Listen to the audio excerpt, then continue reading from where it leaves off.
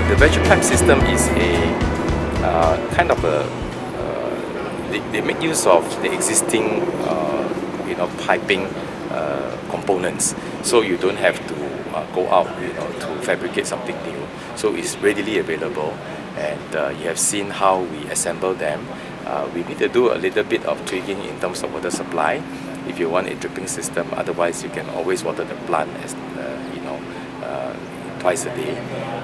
So what it does offer is a readily available system where you can just put in the soil composite and the seedlings, and then you can grow the plant from there. So it's economical, and can be done easily.